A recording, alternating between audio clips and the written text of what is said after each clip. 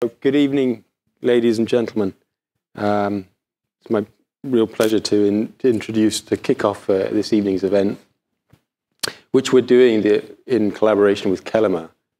Those of you who don't know, Kalima is a wonderful local institution that comes under the tutelage of formerly ADACH. It's now part of TCA, I think, the Tourism and Cultural Authority, and its mission is to translate the works of the world's heritage, as broad as that, into Arabic to create, and it's doing a terrific job. I think hundreds of books have been translated. And among them, the book that we're talking about tonight, with the author of that book, As-Sadaqa fil Usur al-Qadima, Friendship in the Ancient World, in the classical world.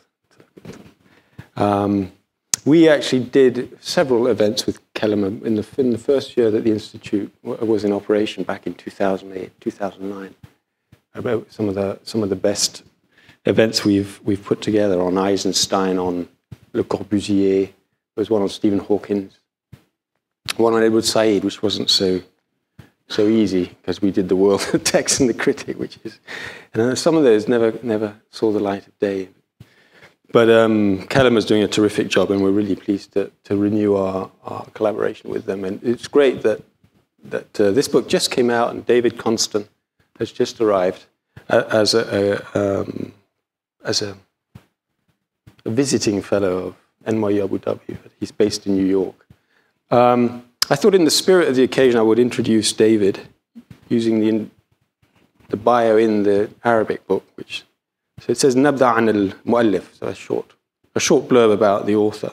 حصل ديفيد كونستان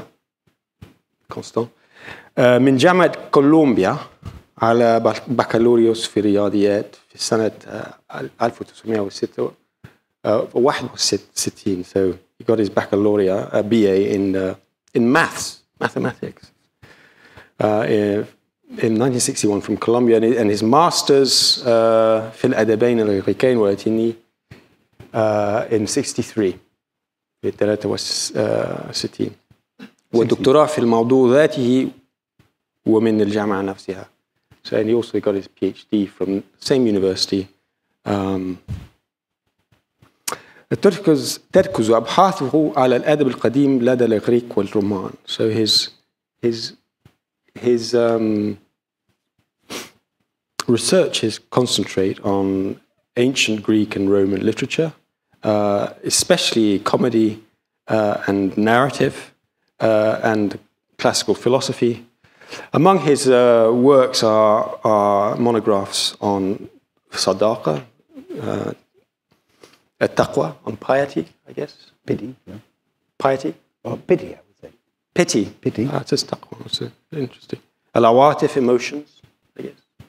Tasammuh, tolerance and understanding. Okay. He's also interested in aspects of Epicurean psychology, comedy, and generally ideology among the Greeks. He's also published studies of Aristo,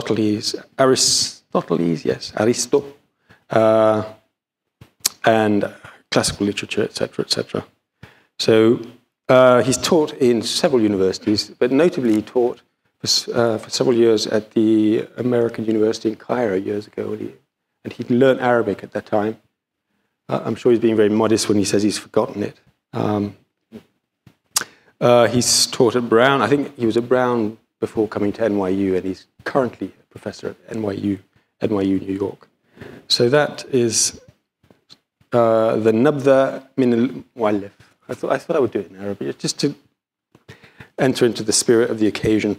So David Konstan is going to be interviewed by his friend and colleague, Phillip Mitsis, who is the A.S. Onassis Professor of Hellenic Culture and Civilization at NYU New York, who did his education at Williams and then his PhD at Cornell University. Phil works on Greek epic and tragedy, as well as in ancient philosophy and its reception in Byzantium and the early modern period. He has taught a wide variety of humanities courses at NYU that focus on ancient, medieval, and modern philosophical, historical, and literary texts. He's also interested in music and serves as the academic director of the American Institute of Verity Studies. That's interesting. We'll talk about that as well. But both of you, welcome. Please welcome our two guests.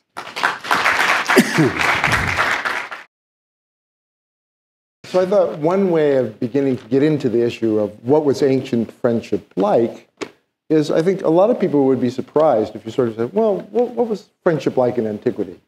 I think they'd be very surprised by the answer that the majority of scholars from various disciplines have given for really the past 100 years or so. I mean, if you look at what the anthropologists and the sociologists and the historians and the political theorists have said, they said, well, in antiquity, people had friends, but in those relationships, they really didn't have the kind of either effective attitudes or care for the other person, the desire that the other person do well, etc. That these were purely objective relations. And one of the things I wanted to ask David was two things. I mean, how do you think, especially since in his book he sort of gives, example after example of sort of evidence that looks pretty straightforwardly, as if friends care about each other in the ways that we think, typically tend to think that friends care about it. So, first of all, the first question is, how do you think people came to, what was it about their theories that drove them to this really counterintuitive kind of conclusion? And then what was it about this that, sort of gave you the impetus to try to correct this? Well, just before I begin the answer, I want to say how pleased I am to be here. This is a real honor for me. It was indeed an entire coincidence that I was coming to visit and work at the NYU campus here in Abu Dhabi, and I learned of the publication of my book in Arabic translation at the same time right here in Abu Dhabi as well. It's something that for me is a very it's an emotional moment. So I'm very pleased and thank all who contributed to this. Now to get to your question, I think what happened is that classics came to be invaded by anthropology. And in many ways, this is the right way to look at what we do. We are studying an ancient civilization in its entirety, not just some aspects of it. It is another culture. We could say, well, but it's a dead culture. It existed long ago. Nobody speaks those ancient languages. How do we really manage to treat them as though they were living people? And my answer always is, though, we have thousands and thousands of pages of texts in which they describe how they feel, tell us what their concepts are, and illustrate them in action through their plays and novels and other material. So we have a lot to work with. And treating them, looking at it as a culture as a whole is reasonable. But in a way, this new perspective came at a certain cost. It brought notions of that anthropologists work with a great deal, and above all, one of reciprocity to the fore. The idea was that in early societies, what we think of as interior, emotional relationships dependent on a kind of autonomous self really weren't like that. They were structured by social obligations. The tribe or the small group dominated all aspects of human relationships, and what they called friendship really was an understanding of mutual obligation and reciprocity. You do something for me, I am in your debt, and now I have to repay you. And friendship really just was a non-emotive bond of reciprocal obligation. And people of every stripe in the most conservative critics and the most radical critics seem to be in agreement on this. And I have to say, I started out in agreement with it too. I've often said that I've reached an age at which I can make a living out of doing nothing more than correcting my earlier mistakes. Because I believed what we all believe. I wasn't immune. But I was bothered by the fact that all the texts that you describe don't speak of friendship this way. They speak of it in a very emotional way. The terms they use in ancient Greek, the term for friendship is exactly the same word that they use for love. And so it didn't seem to me plausible. In addition, the bonds between friends were so intense. When you see Achilles weeping at the death of his dear friend and berating himself, his other companions have to hold his hands down because they're afraid he will kill himself out of the emotion at the loss of this dear buddy. It's very hard to think that this has nothing more than reciprocity and a debt that is owed to the man, and there's no feeling in it at all. So this is what sparked my interest. One of the things you just mentioned now that struck a particular chord, and that is when you talked about friendship, but also with this very strong affective quality, and also about love. And you often see treatments of love and friendship. You said, well, look, it's the same word.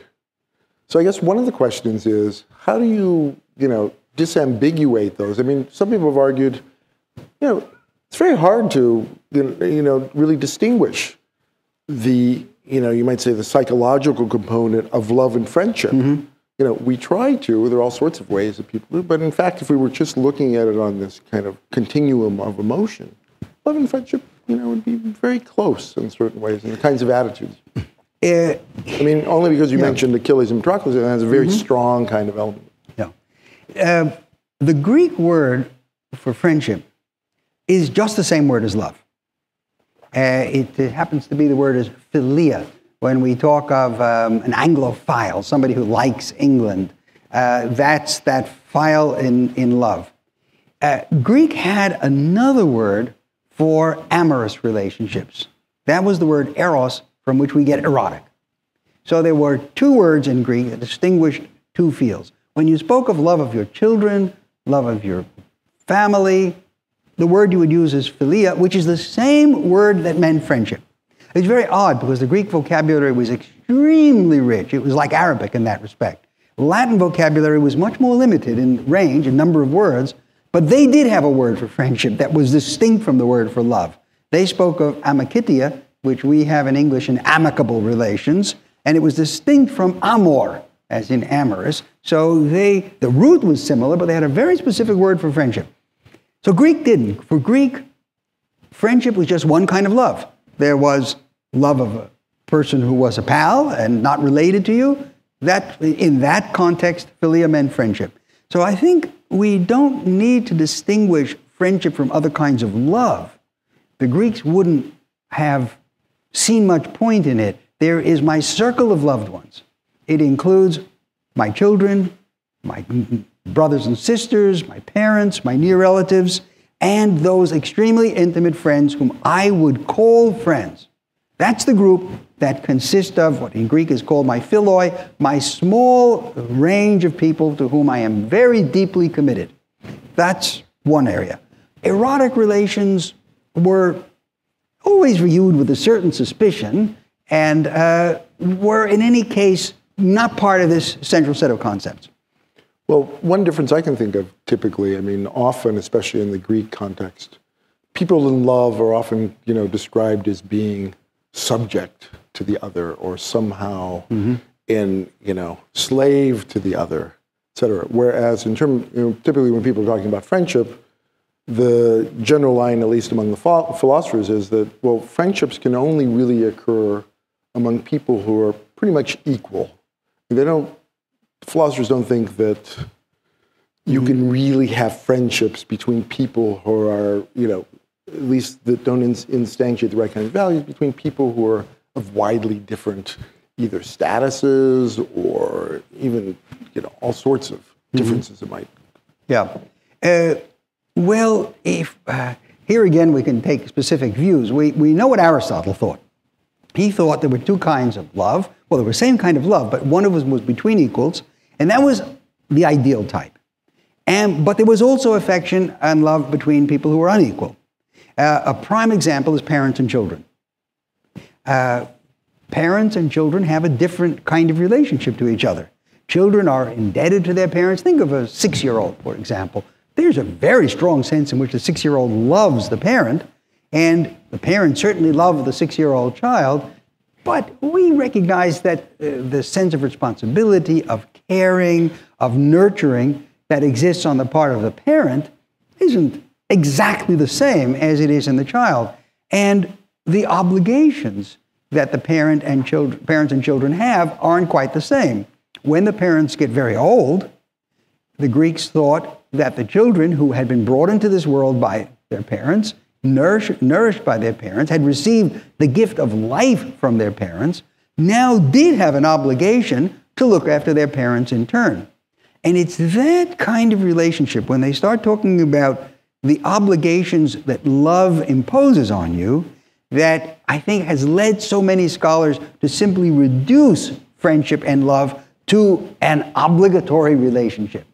There were obligations that follow upon love, but we have a sense of obligations that follow upon love too.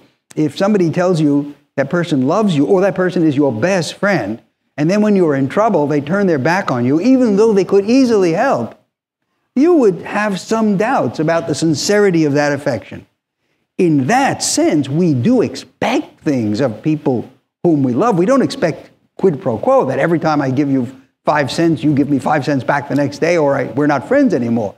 If one is richer than the other, you might do all sorts of things. So unequal relationships admit of of love just as much as others do, but they have a slightly different structure. Yeah, but I guess my question would still be, do you think that, I mean, typically some of our intuitions, you know, I'm not talking about the Greeks now, but let's think of our own intuitions. We're likely to want to draw some distinctions between love and friendship in some of the following ways. We might say, well, look, I mean, friends are going to have a certain range of attitudes that don't include the kind of abject, you know, loss of autonomy that someone who's struck by an erotic, you know, moment might have. So that we might want to draw and try to explain that. Mm-hmm. The difference between loving someone and being in love. Being in love is not a good idea. We'll start with that. I've been told that in the Catholic Church, if when you marry because you are in love, that may be grounds for annulment, because clearly you weren't in your right mind when you consented. A curious view, but one in fact that really was held by a number of church theologians. The Greeks, ancient Greeks, would have understood it perfectly. They often referred to being in love, that erotic experience, as madness. They referred to it as something that comes over you, that enters through the eyes and captures you. They didn't think of ordinary, healthy love in that way at all. What they did think about ordinary, healthy love was that it responded to lovable qualities in another person. Now, this takes us into another area which I think is worth following. After all, if I'm going to say, I love this person, it was natural for a Greek to say, why? And the answer might be various. It might be, I find this person very amusing. I've gotten so used to them that I just enjoy being with them. Or this person has helped me in a lot of ways. We have a very close relationship in business, and we've become good friends. We care about each other. But above all, they wanted to say, I like this person because this person has very good qualities of character. Right. That's the basis of my affection. So you are evaluating the qualities in another person. It's a very particular way of looking. You're not overcome by anything. You're making a fair judgment of how that person is, and that sense of the other person inspires love in you. I actually wanted to ask you about that and maybe try to suggest that there might be some puzzles around that. Mm-hmm. Because when we think of, you know, valuing another person pretty much solely for the good qualities they have. You know, I might like you because you're humorous. But of course, there are lots of other people who are humorous. Not as humorous. not as humorous, but Chappelle. I think Chappelle's more humorous. So, I mean, if I'm looking at, what I really like about you, a certain set of values, I might think that, well, somebody else instantiates these values better than you do. So, one, I have a reason to trade up. Second of all, I mean, one complaint that I've sometimes heard, the critiques of, say, Aristotle's view, is that by only valuing a person's qualities and their, wonderful properties, you sort of fail to really value them for themselves. That is, if I tell you, gee, your friends love you because you're witty and you're smart and you're X, and give you a whole list of qualities, at a certain point you might say, yeah, okay, fine, but do you really love me for me, myself? Mm-hmm. And so that's sort of one side of the puzzle. And I want to talk about that first to see, you view that as a problem for some of the ancient discussions of friendship, as you mentioned. Right. They typically, well, why should I like someone? Well, because they have these good qualities. Right. Here I think there has been some confusion in the way the ancient texts have been interpreted. Aristotle does say these are reasons why I would like someone. I appreciate that person's qualities of character. At the same time, he's very clear that you can only have a few really close friends in your life at any given time, for various reasons. He has such a strong notion of commitment to your friends whom you love that having many would dilute anything that you could possibly do. What do you do when friends have conflicting demands, for example? So Aristotle doesn't say, just because someone has lovable qualities, you are automatically friends. No, there has to be many things that intervene. For example, he says you have to be long-time acquaintances. That's how you get to trust the reliability of this bond. And that you can't trade up very easily. You need to be a long-time acquaintance. Now, the other side of this, which has to do with the self, this is more complicated. I'm not sure the ancient Greeks would have distinguished between all the qualities I have and me. I mean, strip away my sense of humor, strip away my kindness, strip away my devotion, strip away what I know about things, and what are you left with? It becomes an odd, mysterious hole in the middle. There's a beautiful poem by the Irish poet Yeats, in which I think it's called On Jenny, and it's a woman who asks that she be loved for herself alone and not her yellow hair, because she has beautiful blonde hair. And Yeats says, I heard a wise man say once that only God can love you for yourself alone and not your golden hair. In human relations, we love because of the properties we have.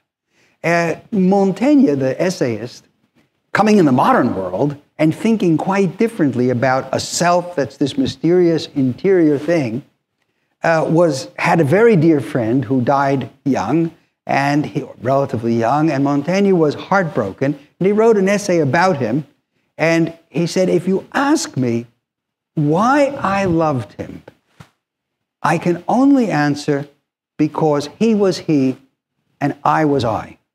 In other words, raw chemistry. There's nothing else you can pinpoint. I don't think the Greeks would have thought that way. They would have always said, well, this quality and that quality and the other, and these are lovable things. It didn't automatically mean we would become friends, but it meant that this was the ground of any friendship we would have. Well, I want to ask you a little more about that in Aristotle and see if it's quite so, that we can put those things together quite so easily. That is, a kind of prior history and then the sorts of things that we really value. Because, I mean, one of the things I'm thinking is that the Stoics have a very strong view that, the only reason that we have, that we should value someone is for their moral qualities. And they sort of began, looking around and saying, well, who is it that the sage, the sort of paradigmatic wise person with all the perfect virtues, who could the sage be a friend with? And they came to the conclusion that, well, the only person that a sage could be a friendship with is with another sage. Mm-hmm. I mean, we often meet people, who say, well, gee, I haven't really found anyone good enough to be my friend or my spouse. You have to find the person who's good enough. And they came to the conclusion that, in fact, your best friend is another sage, whether you've actually met that person or not. That if what you really value is sort of these qualities and the instantiation of these qualities, that kind of history doesn't really matter. And one of the things I worry about, in Aristotle, I'm trying to put that together, I think if you sort of said, well, here's his friend. You have this long history with this friend. But of course, this friend is now lapsed in virtue somehow. I think Aristotle would be perfectly, in fact, he does say, that prior history doesn't really weigh at all on the scale of, why I really value this person. I mean, I think he makes a kind of concession to, as he often does, to common opinion that, in order to have friends, we certainly have to have a kind of history with them. We have to share the same sorts of activities. But when push comes to shove, I think the claim is what you really care about is this person's virtue. And then I think that pushes you into those kinds of problems we were. Well, I think there is a kind of tension there just in our, ordinary ethical thinking about the relation of, a person's prior history with you and then, what they're now. Think of every time one of your elementary school friends has shown up after 40 years. There is this kind of history, but then there are these other questions. Yeah. Well, Aristotle actually raises exactly that example. Right. And he says, when he puts it differently, when you're children, you have friends who are close and they're pretty much like you. And then later in life, sometimes one of the two has developed, matured in ways very different from the other. And you not necessarily have been separated, but as you continue to have a relationship, you realize it's not the same equality as before. You've progressed, maybe intellectually, maybe in the business world, you've had a stellar career, and it's very sad to say that sometimes your childhood friend is not any longer at your level. Let's put it in the most general way. And Aristotle says, well, what do you do then? Do you have no friendship at all?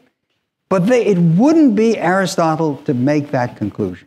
The Stoics would, but not Aristotle. He says, oh, no, you still retain a love and a commitment even though it dims a little, because you have the memory of that bond and the sense of trust and mutuality. So Aristotle is very sensitive to exactly that kind of issue. And I think, I have to say, I think it's realistic. I would add one more point. When Aristotle talks about his definition of love, he says, love is the desire that good things happen to the person you love, and that you make every effort to bring those about within your capacities. So that's his definition, just that, except I left out one word. He says, love is wishing for the other person what that person thinks is good. Now here's something the Stoics would never say. The Stoics would say, and Plato would say, oh no, it's not what that person thinks is good, it's what's really good that I want for that person. But Aristotle's a bit more sensitive. If I love you and I trust you, very often, with a child, yes, with a child, I'm not going to give a child what the child thinks is good. Wants a huge dessert every day, and I know it's not good for the child. It thinks it's good, but I don't, and that's a different kind of relationship. But if it were a friend, I might help the friend do something that wasn't strictly according to my values, but I respect and love the person that way. So Aristotle makes a lot of room for considerations at the mortal level and not always absolutes. But I wonder if there might be a slippery slope there, because in the following way, let's say, my friend thinks stealing is good, and, I want to indulge my friend, and I come to think that stealing is good. And so the two of us now have this kind of friendship of thievery. Mm-hmm. Now, certainly Aristotle's not going to allow that into his. That's right, he won't. But one of the things I'm wondering, a lot of contemporary people are sort of worried about these cases about, well, is there something about friendship even among really despicable types that we can, pick out and characterize as friendship, that's independent of the actions we're doing? Or are we more inclined to, go back up the scale to Aristotle and think, well, we're going to start drawing the lines of what counts as friendship if people are doing really horrendous things? These are questions that, in their own terms, the ancient thinkers struggled with. There's no question about it. They are, can evil people be friends? Well, if you love people because of their good qualities of character, then presumably even evil people like about the other person something they think of as good. Loyalty, which could be loyalty to a bad cause, but at least it's loyalty. And I should add that the concept of loyalty in antiquity is a complicated one, and I don't even really know how to say it in ancient Greek, but it's an important idea. Cicero raises a problem. In the Roman Republic, the Gracchus brothers, the Gracchi, were revolutionaries and were finally killed. And the conservative faction around Cicero in later times, 75 or 100 years later, look back at them as examples of very bad types who were willing to stir up the mob and overthrow the state for their personal benefit. That's how they regarded them. So they didn't regard them as good people. And Cicero, who wrote a whole little essay on friendship, raises the problem, suppose you are friends with one of these guys, and he tells you to burn down the temple of Jupiter, which is located on the Capitoline Hill. Would you do it? And he records the answer of a Stoic named Blasius, who said, he would never ask me to do such a thing. So he trusts the virtue of his friend. But Cicero's not content to leave it there.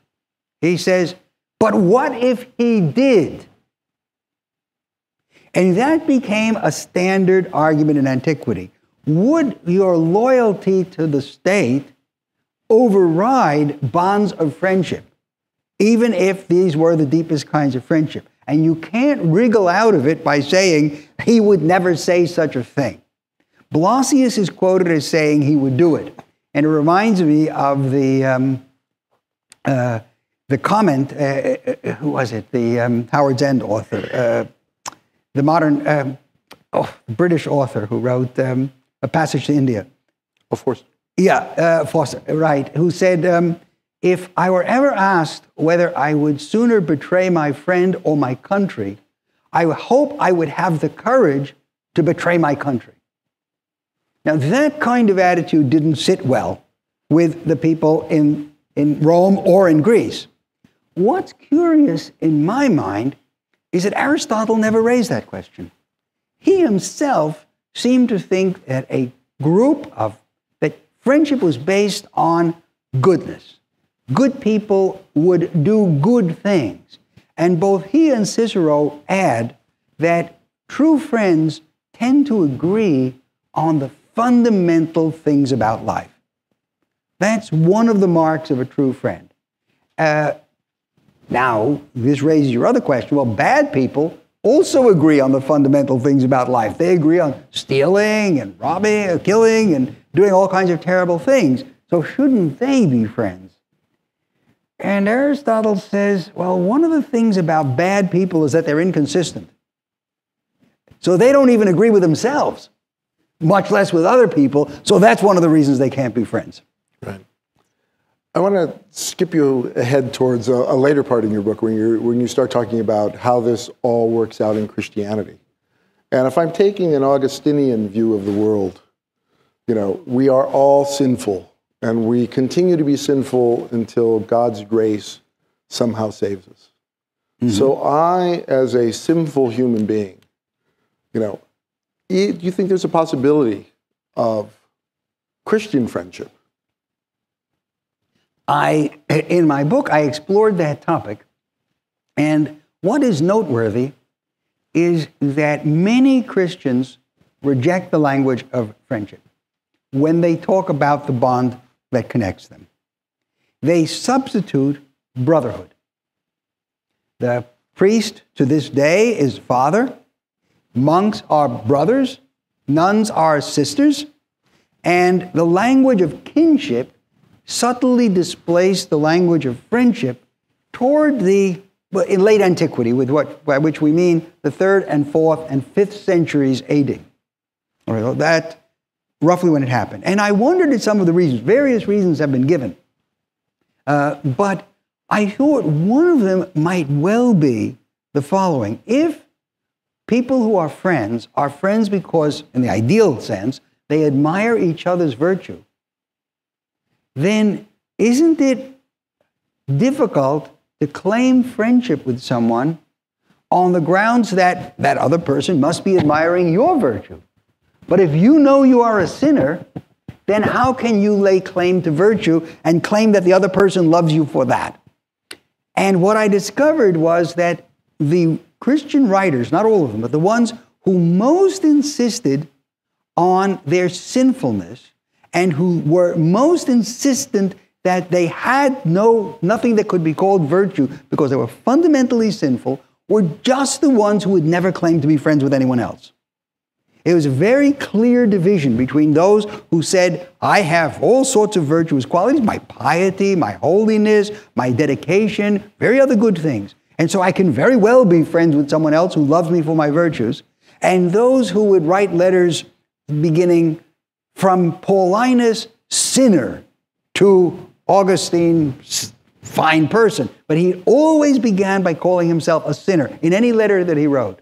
And he never makes any claims to friendship. So I have an intuition that when the Christian emphasis on our fundamental sinfulness, lifelong sinfulness we can never really escape because it's inherited from the curse of Adam and Eve, came to be the dominant view, traditional notions of friendship were harder to maintain.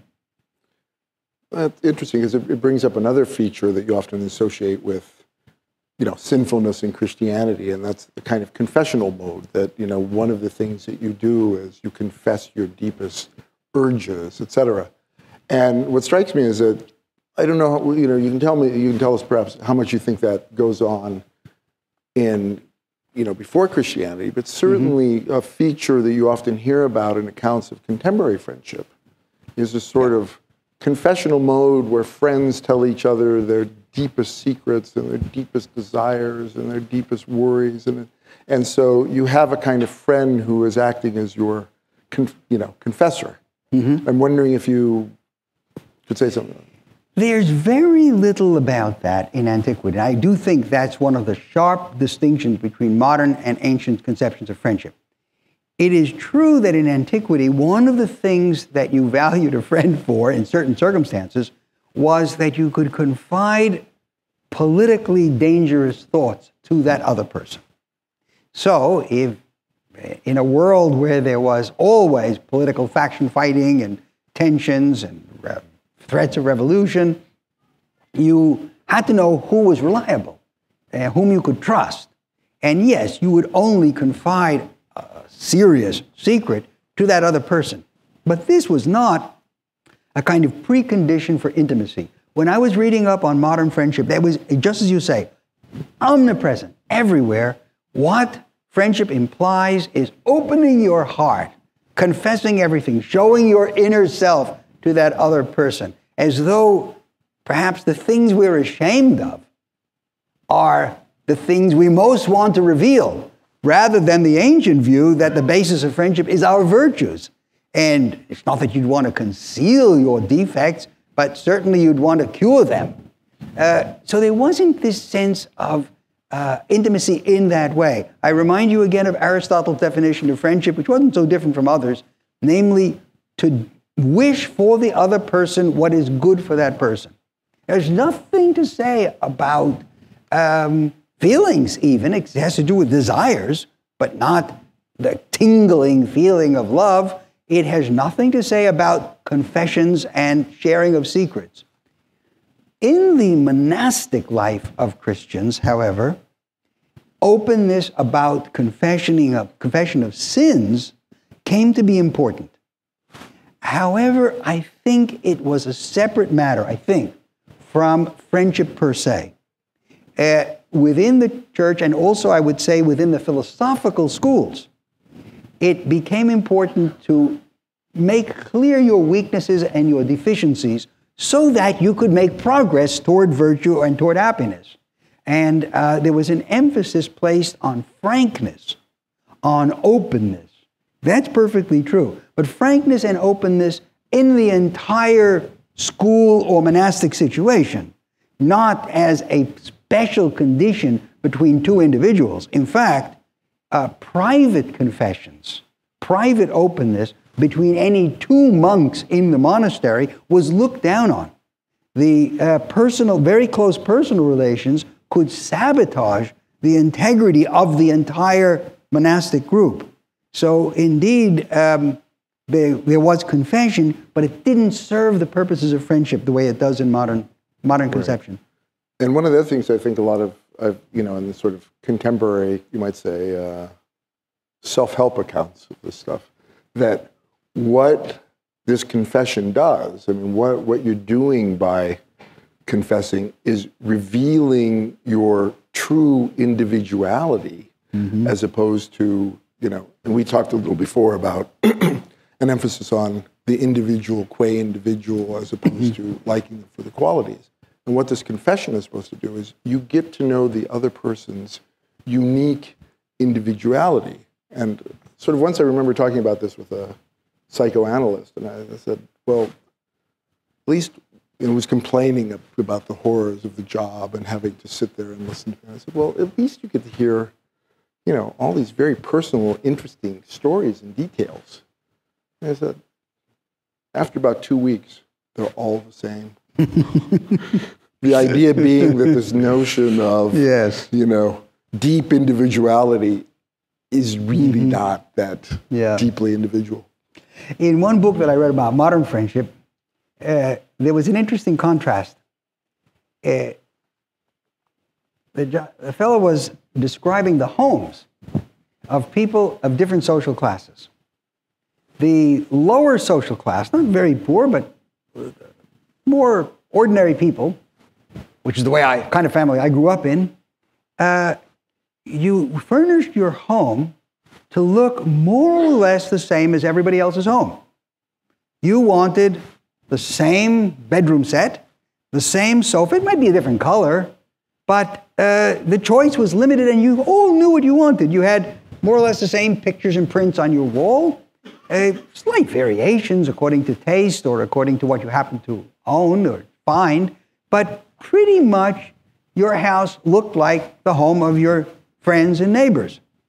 When you went way up the social scale, there suddenly became an emphasis on looking as different as possible. This one had an African mask on the wall, this other person had a bed that folded up in 7 ways, and so on. And you brought people in because your home was now an expression of your individual self. And that became important. So here within a single society, but just according to different strata, this happened to be in English, and describing England, but it wasn't so different from the United States and probably not so different from here. Within a single society, there was this level of difference. The emphasis on our uniqueness is, you're right, it ends up being dull because everybody's unique in the same way. But there is, it's very specific to, it's specific to a certain kind of ideology and not as universal as we think. Right. I was just going to say, every Park Avenue apartment looks exactly the same. Every NYU apartment looks the same. No, Park Avenue apartment looks exactly the same. Park Avenue, yeah.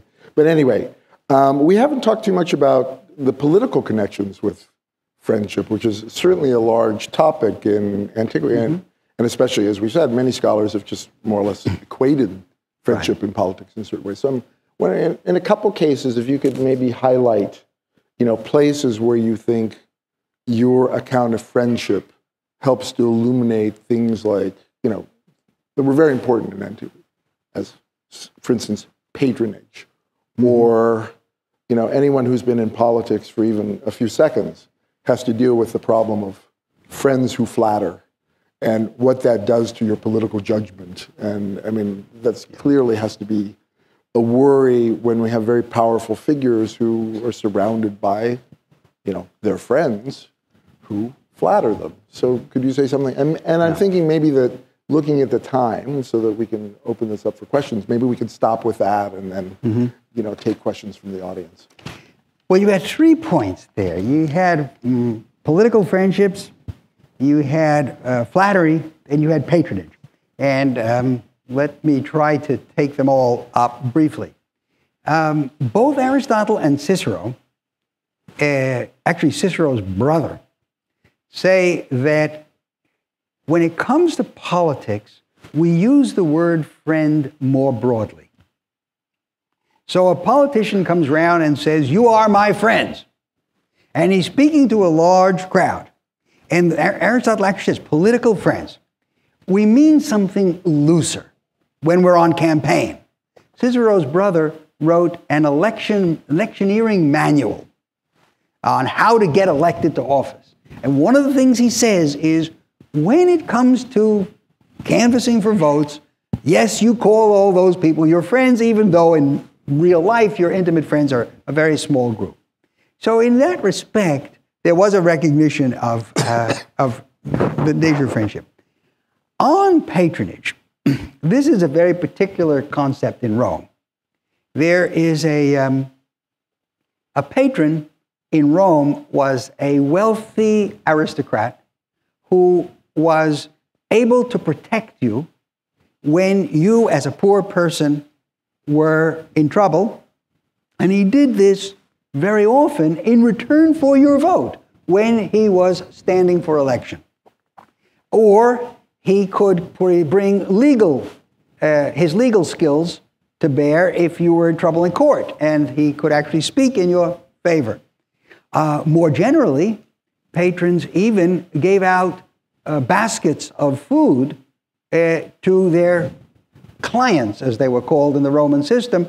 These are their supporters who would gather round and actually wait each morning at their door to be handed out a basket of goodies, because that was one of the ways you maintained your authority with your crowd. One Roman once said, "If I had to fight a battle, I could raise an army just from my clients, from the people who depend on me."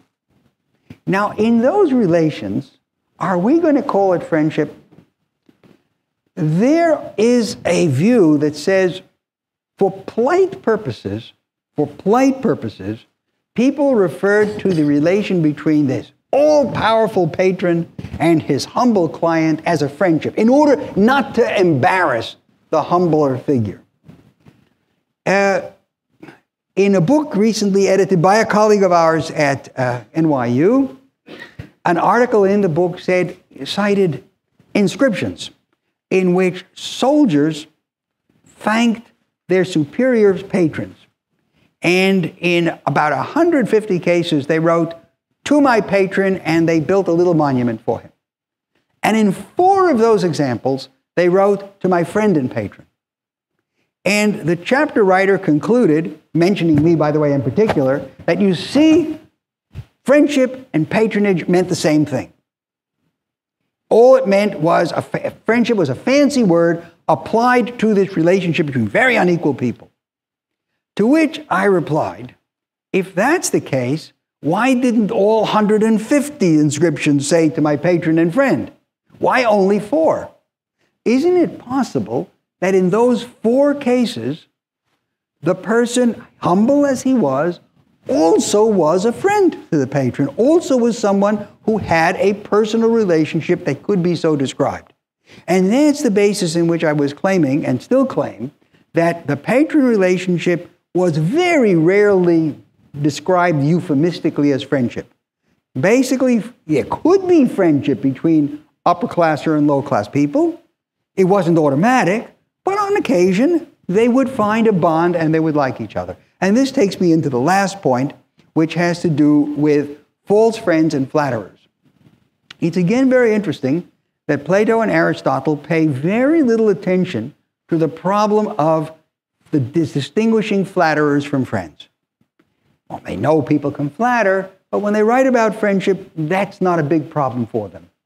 When you come to the period of the great imperial states, Rome being one of them, Egypt being another, with the Ptolemies, all of a sudden, people start writing about how to distinguish, how to tell whether a person is a flatterer or a friend. Why is that? I think you really hit on it. If you are friends at court, you are at court, you're a courtier, you're a member of a king's retinue, you stand to gain quite a lot if you are considered a friend of the king. That's a good thing to be. And you have motives to try to insinuate yourself into the friendship of that leading figure. Now, your motives might be selfish, in which case you're a false friend, or your motives might be genuine, in which case you really love that king, and that king needs your good, sound, honest advice. Needs you to be frank, not to be a flatterer. But in order to know which one to trust, the king has to know how to distinguish true friends who love him for himself and false friends who love the king or the queen because they stand to gain something personal and they might mislead the ruler into doing the wrong things.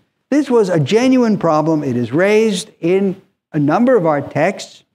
They give you strategies for learning how to distinguish, and they recognize in the last analysis how difficult it is. They go so far as to say, of course, a false friend might pretend to speak frankly and disagree with you in order to show how honest he was really being and encourage your trust. So there was a concern.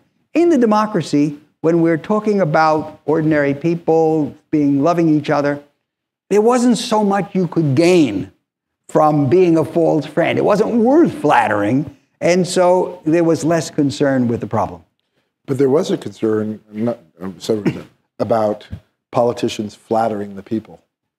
There was a lot of talk in the democracy. You're absolutely right. The one place where you did stand something to gain was to flatter the people who then they were the power. Just before we do sign off, I want to say once more to thank people here and to make one point that may not come out in the question period, which is I studied Greek and Roman friendship, and it seems to me that a comparative study that would include friendship in, broadly speaking, the Arabic tradition is something very, very much to be desired. And I agree.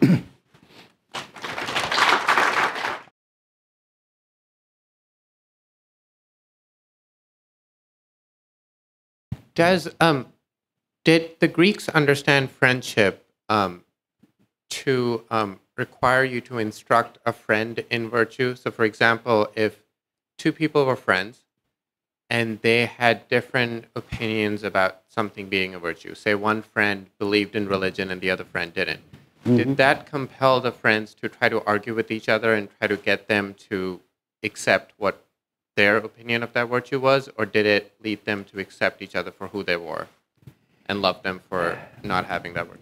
It's a very good question.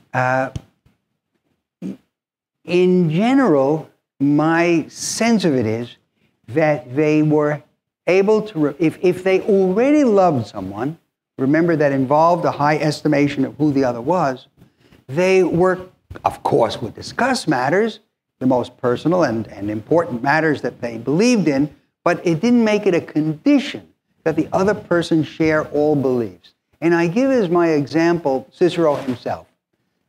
Cicero's very closest friend was a man named Atticus. We have correspondence between them, and the intimacy of these two men, especially when they were apart, they were writing to each other regularly, about 100 letters, is really amazing. I am missing you daily. I think about you constantly. In fact, they married their daughter and son together. But this Atticus was an Epicurean. Died in the world Epicurean. Pleasure was the highest goal of life. He avoided political entanglements and never ran for office because that would just disturb his personal tranquility. And Cicero was hostile to Epicureanism. And yet they were the dearest friends. It used to be thought also that members of opposing political parties would never be friends with each other, but they would only be friends within their party. And so it was even thought that the Roman friendship meant nothing more than political allegiance. But somebody, a great scholar, Peter Brunt, did a study of all the political figures about who say they were friends. And it turns out political conviction has nothing to do with it. Friendship runs across party lines all the time. So I think my guess is that ideology played a smaller role in antiquity. I wouldn't say none, but a smaller role both in their theoretical view and in their practical attitudes. I would like to start off with a quote that made me think. Tell me who your friends are, and I will tell you who you are. Comment on this, and briefly mention it. Sort of beliefs, your values, right?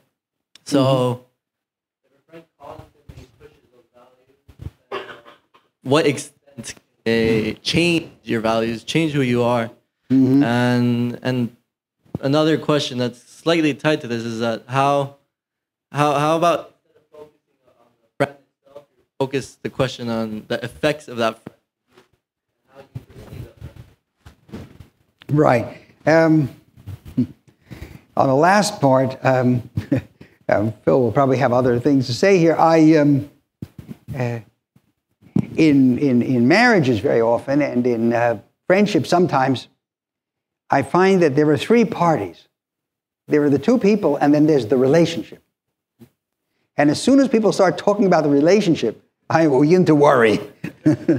So I think sometimes this extra party to the equation can be a problem. On the tell me who your friends are and I'll tell you who you are, and more centrally, your second point about a kind of coercive nature to friendship.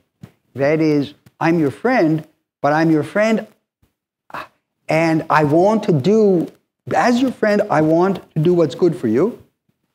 And I have my notion of what is good. And our friendship depends ultimately on my ability to persuade you of it and to convert you to my views. I think the ancient conception of friendship, broadly speaking, was more liberal than that. Again, Aristotle says, do for the other person what that person thinks is good, not just what the person you think is good for that person. There has to be some shared values. You wouldn't be friends with that individual if there hadn't been some shared values. So it's on that basis that you become friends in the first place. And if that other person is telling you, well, for this friendship to be perfect, you have to make these further steps, it's as good as saying, I'm not yet your friend. Not really, not entirely. We are partially friends, but the full flourishing of our friendship will only occur when all of our values coincide entirely. Now, when the ancients say that friends think alike about the basic things, there is at least the recognition that common values are very often crucial to having a friendship. And we have all seen situations where a sufficient departure in convictions and commitments can damage a friendship. As people grow, they change their minds on things. But I think too much pressuring, too much badgering another person would be a sign of a failure to respect that other person's views and to respect the virtues that you've already found in that person. Yeah, there's actually a lot of writings about how people fall into friendships. So, look, how do we acquire friends? I mean, it happens to be the person next door. Happens to be, especially when we're young, we sort of develop, we acquire friends basically through association. We give you this kind of association account, psychological account, which says, well, you start hanging out with someone and you sort of begin to grow attached to them. But they always say, at a certain point, you have to begin to evaluate whether this friendship is really good for you. And that it's easy to fall into these things. But unless you do the further step of saying, rationally evaluating and saying, is this really the sort of person I want to hang out with? And is this the sort of person who can be my friend and I want to be my friend? So they say, what you describe sounds like a tension in making that transition from well, I've acquired this person who I'm spending a lot of time with, to what they would then say is the next step, which is this really, the sort of friend that I need, that I'm good for my friend, that my friend is good for me? If the friendship is based on people being equal intellectually, financially, and so on, and if life progresses and there were competition for a limited opportunities, that friendship would the ego was introduced by in the old Greek thought about handling that situation. And the reason I'm asking that question is in an Eastern country which is known for was known for lifetime employment and people working long hours, basically their friends were their colleagues at work. But then after the automatic promotion period stops after 10 years in that company, the spots, the pyramid start to become narrow, and all of a sudden those friends start to become rivals, and then ultimately they become even worse as time progresses. Because they started on an equal basis, and then, as you mentioned, if I understood you correctly, Aristotle said that friendship has to be between equals. Was there any reflection of that in the ancient time thinking? I would say something like this. Ancient Greece was an extremely competitive society. They competed in the Olympic Games, of course, and many other games. If you went to the theater, you always had one play that had to be judged first, one play second, one play third. There were judges. In almost every aspect of life, one of their favorite sports was cockfights. Someone had to win and someone had to lose. And I'm inclined to think, it isn't something I've thought about much before, but now that you raise the question, that part of the value placed on friendship was that it could create a local bond between people in spite of the pressures of competition. It was that little area where you could trust the other person for mutual love and help that would endure and overcome the tension between two people. One of the sayings that two sayings Aristotle liked. First, he said, a friend is another self. It's just you in another body. Another one he liked was, the possessions of friends are in common. Now, that's for us a very strong idea. But if we believed it, if we took it seriously, then the person who rises up in the business would not necessarily be split as radically from the person who remained below, at least not economically, and maybe not even in prestige, because he would keep that person at his side, share what he possessed. It's hard in our much more isolated kind of society to imagine a bond that strong only among friends.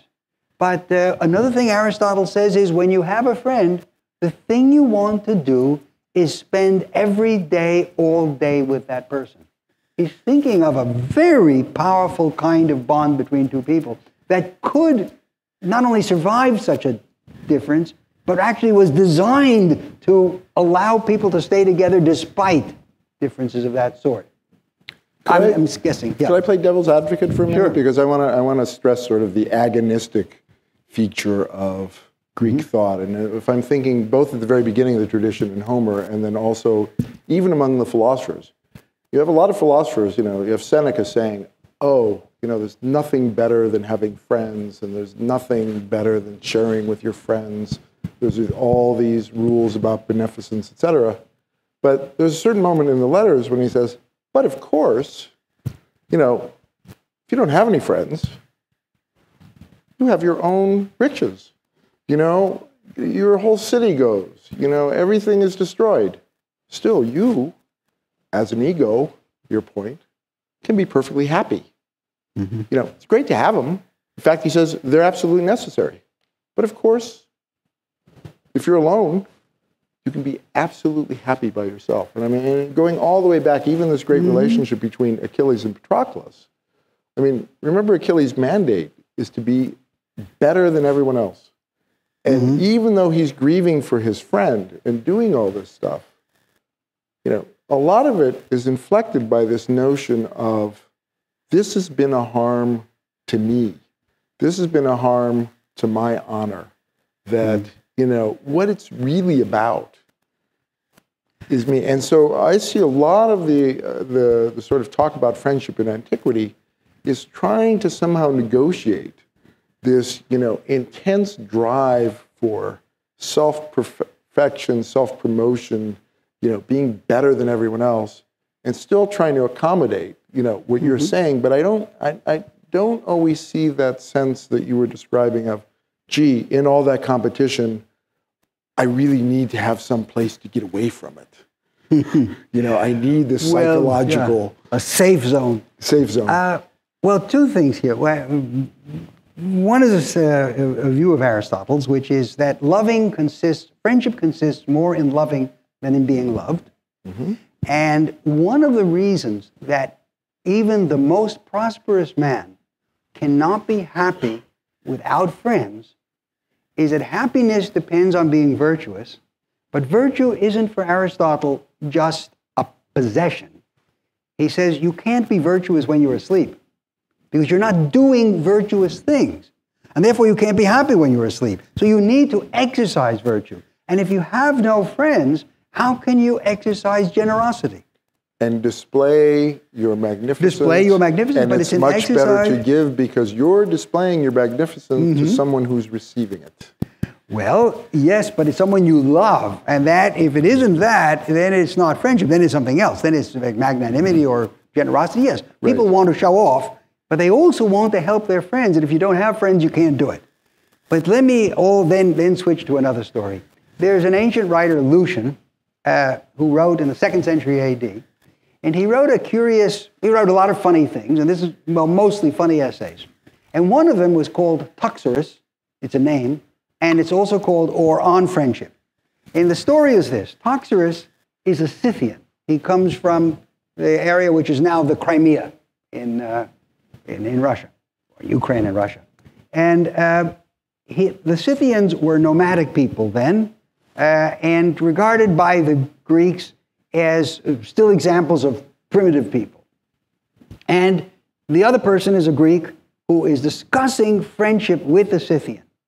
And so they say, who are better friends, Greeks or Scythians? And each one thinks their friendships are the better ones. So they have a contest. They're going to tell 5 stories each about loyal friends. One guy tells a story about the Scythian, about how somebody was traveling on the road with his wife and 2 children and a friend. And the friend on the road had saved his life against some bandits, but had gotten a wound in the leg in the course of it. Then they were lodging in a house, and a fire broke out in the house. And the guy said to his wife and children, to his wife, "Save the children as you can." And he ran in and saved his friend. And when he came down, some of the Greeks outside thought, well, this isn't very right. He should have saved his wife and child. And he said, well, I can always get another wife and child, but friend like that? Impossible to get another one. So that was one of the Scythian examples. But what really intrigued me was the last story the Greek tells. And this bears on the question. There are 2 friends, and one of whom gets in trouble. He's actually takes place in Egypt. Gets in trouble, and he's falsely arrested for a crime he didn't commit. He's under very bad circumstances, and his friend goes into jail with him. He confesses to another crime just so that he can be next to him. He's a stronger guy. He helps him. He gives him part of his property, finally succeeds in proving the innocence of his friend. They are released from jail. The king of Egypt, or the governor, I forget, I think it was the king, actually, recognizes the loyalty of this friend. And he says, just for what you've done and the beautiful friendship between you, he gives him a vast sum of money to each one. And you'd think that would be it. He suffered in jail. He gave up his liberty. He was on the point of himself being killed just to help his friend. And then comes a surprise. To me, it was a surprise, and I'm still not sure I understand it. And it bears on the question. As soon as his friend is now fully recovered, fully restored, and wealthy, the one who helped him says, okay, now I've done my duty as a friend. and he goes off to India by himself to study with the ancient Hindus and become a completely self-realized person who doesn't need friends anymore. Right. And I don't get this story coming at the end of this celebration of friendship, but I think it very neatly captures the paradox of the Stoics and all the rest, that the friend, the truly virtuous person is self-sufficient, and yet friendship remains a basic value. And that was an incredible display of virtue. And I mean, one of the things that you do as a Stoic is, as you display your virtue in all sorts of ways, because it shows your virtue. You do.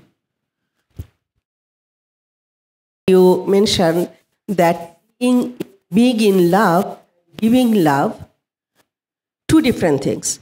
But I wonder, aren't they complementary to each other? A person can be in love when she or he is giving love. Sorry, I think you said sending love and being in love. That's right. Yes. So aren't they complementary to each other? Well, in English, because we say being in love and loving, and we use the same word, they look very similar. In ancient Greek, the words are different. Have different roots, eros and philia. And, I asked myself not so long ago what the relationship between these two terms were. It's not absolutely clear. For example, love is very clearly an emotion for the Greeks. Being in love, it's not entirely clear. Being in love, this passionate desire, is more like an appetite. They tended sometimes to think of it as being an extreme hunger. And they often compared the passion of desire for someone to hunger and thirst, or even the desire for sleep. On the other hand, if it's just an appetite, then animals should be able to have this, be in love too. We don't think of animals as being in love. And one of the things that being in love does to you is, according to the ancients, it makes you overestimate the qualities of the other person. So, she's wonderful. She's the smartest person I ever saw. She's absolutely the most gorgeous. And then your friends come, it wasn't that special, but they're not in love, so they don't see those qualities. And we don't think of, when two dogs are together, we don't imagine the one dog saying, that's the most beautiful other dog I've ever seen, and being wrong about it. So if belief enters into it, that's a human quality too, and it's a conscious quality, so it can't be just raw appetite. There must be something more. It was something I tried to puzzle out, and I confess I had some trouble. I published the article in a Polish neurological journal, which ensured that friends like my friend Phil might not see it and find out how little I knew about the subject, but it was, it really did come to ask about the connection. What are the basic elements of being in love as the Greeks conceived of it? And again, because the words are different, by and large, people haven't tried to ask simply, are they connected or are they not? In the end, I am inclined to think they are connected, but not so obviously as they seem to be in English, at least. Thank you. If you have a true friend, right, would you have to be a friend with your friend's true friends? Very, very good question. There was a tendency to think that you would. There was a tendency to think that you would, but it ran up against the problem that you can only have so many true friends. For Aristotle, since being a friend meant spending all the time with a friend and helping in every way, there were practical limits to how many you could have. And so I think what the Greeks and Romans meant was you would be well disposed toward the friends of your friends, just because they were the friends of your friends, but it didn't necessarily mean that those friends were part of your smallest circle. You didn't have a small group of, let's say, 5 people, all of whom were true friends and no outsider could belong. I don't recall an explicit discussion of that question, but my impression of it is that there was not such a claustrophobic sense of the relationship.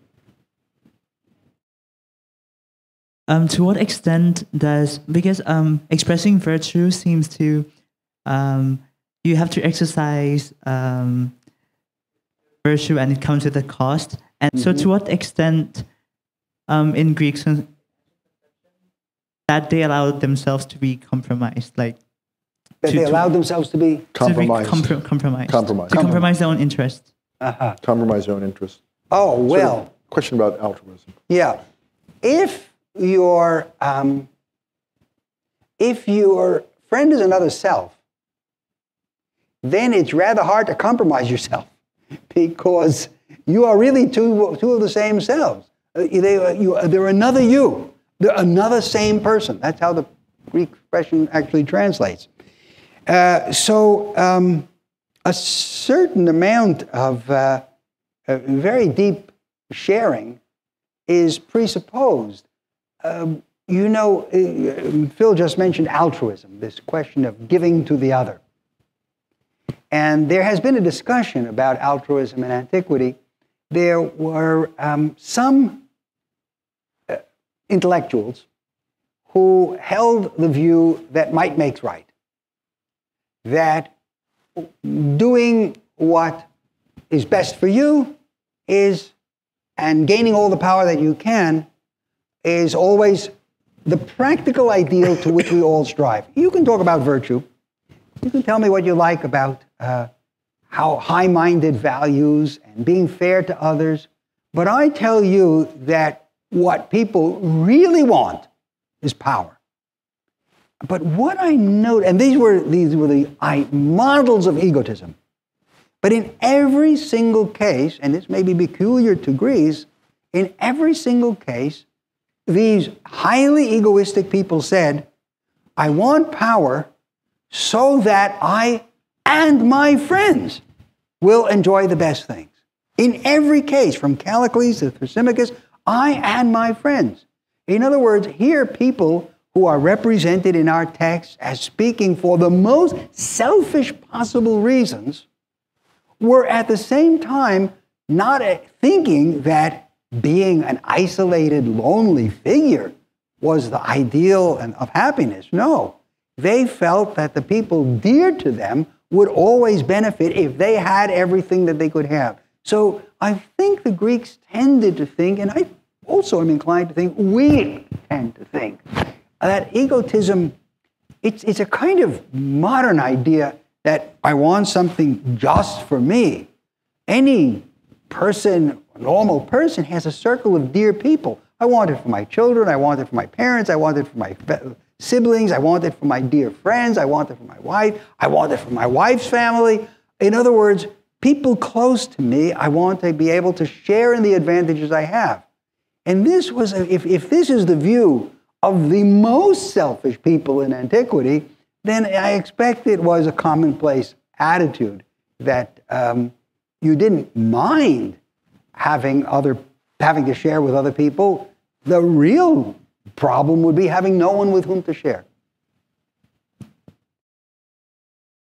There's a concept we employ nowadays, maybe only a couple hundred years old. We might call it the concept of romantic love, which tends to get distinguished on the one hand from lust and on the other hand from the kind of love involved in friendships. Mm-hmm. And I'm wondering, is there an analog to that in the ancient world? Does eros, is that more lust than what we would think of as romantic love?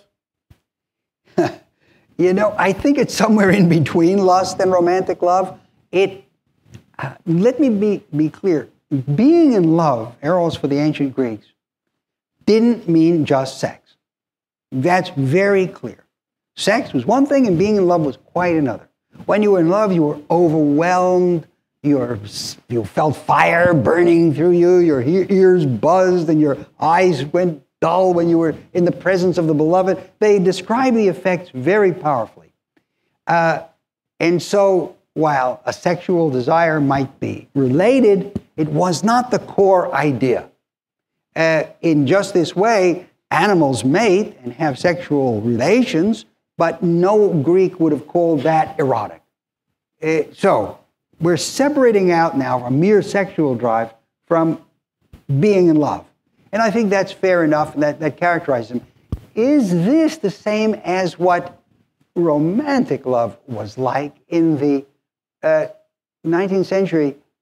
I am inclined to think that what we call romantic love very often involves putting the woman on a pedestal. It requires an idealization, even maybe going back to Dante and the idea of this divine woman who is more than just virtuous, is transcendent, is angelic. That Victorian idealization of love, turning it into something rather watery-eyed, it doesn't strike me as being quite what the ancient Greeks thought. And one of the reasons I say this is that one of the domains in which erotic love was most exercised was with courtesans. That's its locus. That's its standard place. And it's with women with whom you were never going to marry or even dream of marrying. In many cases, you couldn't because they didn't have the citizen qualifications, and that's what made them find a living in this other sphere. So my sense is the practicalities of ancient life, the sharp contrast between erotic domains for these highly educated but unmarriageable women and then real family life made it quite different from modern romantic love. I wonder whether you have seen any discussions in antiquity about whether a friendship is a result of our free choice or whether it is something predetermined by some supernatural force like fate or chance. And if there are such discussions, then what are some of the ethical complexities about how true a friendship can be? Thank you. Yes, I think that friendship was chosen. It wasn't assigned. It was the difference between family and friends. When I wanted to describe friendship both in antiquity and today, I called it an elective affective relationship. It's elective in the sense that we choose it. This was understood to be a choice. Now, of course, if you believe that there's an overarching predestination and everything in life is determined, then it's something else. But within our ordinary conceptions, I love my parents because they are my parents, but I choose the circle of my friends. I think that's pretty much a standard view. I'm trying to think of some examples. Once you have a friend, of course, that presupposes the love is intense and loyalties are very close and people will die for each other. And this is a very odd thing, but even the Epicureans, who believed that the ideal in life was pleasure, said that on occasion a friend will die for a friend. And they held friendship to be the most valuable thing. They go in so far as to say if you had to compare friendship and wisdom, friendship would win out. Epicurus, who was no poet, did manage to say one beautiful thing. He said, friendship goes dancing round the world. This sense of celebration and joy that you have in friendship. So you choose it, but once it's chosen, it becomes part of you. I'd like to go back to Phil's very first question, which you probably don't remember. He was asking about the conception of friendship that you used to hold, but which you no longer do. And I didn't really understand why anyone, including your former self, would have held that view about the ancient world, just given what you said. Mm-hmm. So if someone came down from Mars and looked at texts from contemporary, let's just say American culture, looked at personal letters, novels, you name it, of course they would see the sort of contractual elements that people talked about in friendship. Right. But they'd have to be especially knuckle-headed to think that that was all there was to friendship, that there wasn't affection, that there weren't emotions. But the way you describe the ancient text, it seems like the people who hold the view that the business associate model of friendship have a similar knuckle-headed view of the ancient texts. But is that all that's going on? Like, why was that view so gripping to so many people, including, I guess, you? A very good question. One thing is, we were all trying to free ourselves from the easy equation of modern attitudes, virtues, sentiments, and ancient. We were trying at that time to say, well, okay, these Greeks, Romans are, at least in Europe and the United States, well, in the Middle East as well, are the ancestors of our thought. The great philosophers in the Greek, writing in Greek and Latin and in Arabic, went back to Aristotle and were analyzing his works and translated. Aristotle was translated into Arabic in the 9th century already. We had an amazing influence. They are our ancestors. They are our ideal. They invented democracy. They invented republicanism. They invented the concept of freedom. We had this worshipful attitude. Goethe, the great poet, said, yes, you can criticize the ancients, but do so on bended knee. And we were trying to free ourselves from those views. We said, well, you know, they had slavery. Women were not given equal rights. They were very militaristic societies, fighting with each other all the time. Let's take a step back and see whether their values and their attitudes toward things were really similar to ours or perhaps different. So we were predisposed to emphasize difference rather than similarity. It was a stage that I think we had to go through in order not simply to project onto the Greeks our own values. Now, once that was done, there were features of the Greek vocabulary which helped facilitate this move. So, for example, there's a Greek word similar to philia, love, and that means love and friendship, which means dear. And the word is philos, very similar to philia, philos. A philos is a dear one. The word as an adjective means dear. Now, who is your philos? Well, lots of people can be dear to you, but are they friends? Suppose I say, my 3-year-old son is very dear to me, but is he a friend? Well, that would be odd, really, to speak of my 3-year-old. I wouldn't go out and meet you with my 3-year-old son and say, let me introduce you to my friend. It would sound ridiculous. So now what I notice, and this is one of the arguments in the book, is that if you put the definite article, the, before the word dear one, the dear one, then it means friend. But people hadn't noticed this. Whenever Greeks want to say, my friends and family, they always say that, my friends and family. They never just include them all. But in some cases, it was dear ones. And so that led people already disposed to see this contractual relationship as if, after all, the same word for friend includes family, and family are in some sense, if not quite contractually, at least bound by other kinds of duties, well, then friendship had to be the same kind of thing. And I give you one curious case that emerged. A very bright woman wrote a book called Murder Among Friends. And it's a book on Greek tragedy. Murder Among Friends. And she says, murder among friends is a theme in 3/4 of the Greek tragedies we either have or know anything about. There's always murder among friends. Now, I went over all her examples. There is not one Greek tragedy, not one, that is about murder between friends. Not one. It's all family. And her failure to pick out this distinction between friends and family, because she was thinking dear ones, led her to make a claim in the title of her book, which really made no sense. In fact, it led me to think, as I was reviewing her book, well, how come there are no murders among friends in Greek tragedy? Why is it only family? And that was what, she went so far as to talk about somebody murdering a dog.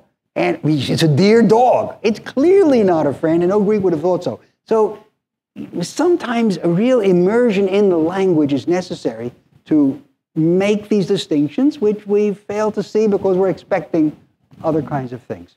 And there were also these, larger ideological arguments saying, look, in pre-market societies, that all relations are sort of governed by matters of exchange, and it's not until, say the 17th, 18th century where you begin to get a separate kind of, sense of economics that allows you to have a private sphere, to have these kinds of effective relationships that aren't contaminated by, the larger market kind of exchanges. So there were these, these were very influential arguments, not just in antiquity, but just in general. The people were working on the early modern period saying, here are all the changes. For the first time, we have, a separate market. Well, before they didn't, so they couldn't have these kinds of relations. And you hear this coming from, Smith and Hume and people like that, so it had a kind of... The idea was exactly that in our economic relations, we have obligations. And that leaves a space for our personal life inside the larger economic world where purely affective relations can exist. And since in the ancient world there wasn't a sphere of market relations so distinct, everything was all combined, well then their personal relations must have had a market, not a market, but an obligatory quality. One of my own arguments was that the sphere of friendship was defined as a personal sphere against, not in this case, the economic, but against the political, precisely against the political. Within the political demands, there was a space for the private.